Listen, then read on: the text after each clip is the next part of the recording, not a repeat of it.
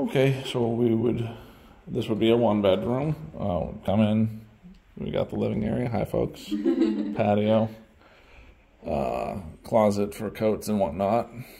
To give you a sense of scale, your couch would probably take up, let me get a little further back, your couch would probably take up the majority of that wall to help give you a sense of scale. Then we've got the kitchen and living area. And is this any bigger in the 2 bedrooms, or is it just the bedrooms that add up? The living room will be a lot longer. Longer living room, okay. Then we would have the kitchen area, which would be similar in the 2 bedrooms. Okay.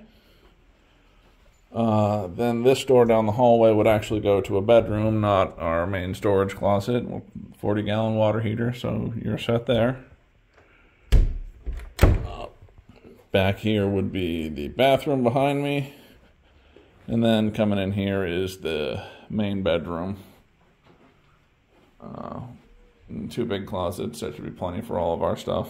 And yeah, we could easily fit a queen bed in here. And then let me just show you the 2 floor pans, and you can pause the video. I'll send you a picture too, I guess. But that is the difference. So right there.